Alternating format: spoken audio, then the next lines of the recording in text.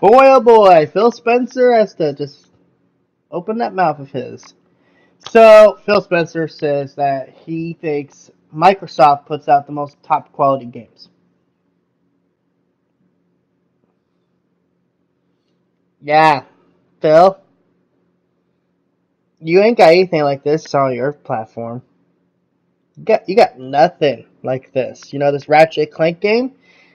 Uh, this kind of makes the Xbox look like garbage. Like, for real. I don't see anything on this caliber right now. Now, am I saying that there could be games down the road that are on this caliber? Yes. But as far as right now goes, mm, Philly, Philly boy, you you ain't got nothing like this. You don't even got anything like Miles Morales, which was pretty much a DLC, glorified DLC, but it still looked really good for what it was. You don't got anything like Demon Souls remake. While I'm not the biggest fan of Demon Souls remake, I can appreciate the fact that it is visually really good.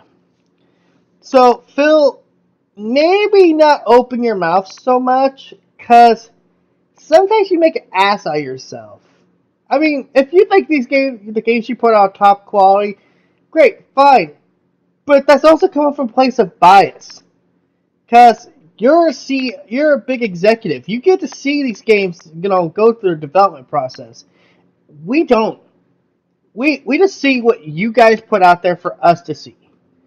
And I'm sorry, I don't think Xbox has put out a top quality game in quite a while.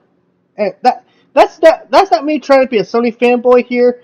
It's looking from Xbox's catalog the last, let's just say, 3 years.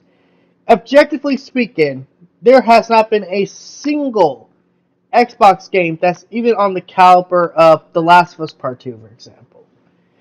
You know, I don't think there's games on Xbox right now that are really that visually appealing. I mean, I know they had like that one game. What was it? Second Extinction. I mean, that looks okay, but it's like that's still an early access game, and I've even heard people say like the people who have played it, they're like, it's kind of got problems.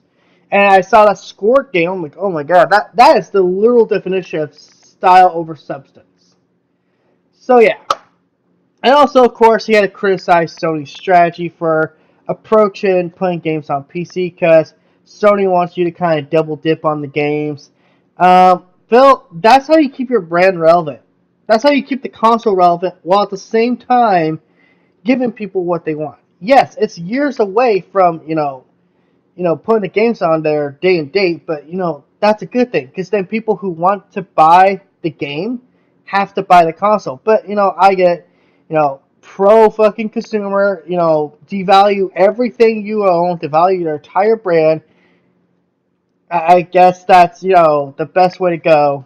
But Phil Spencer, sometimes this for this man just he speaks without thinking. So until next time, guys, have a good day. This is That PlayStation Gamer signing out. Have a good night.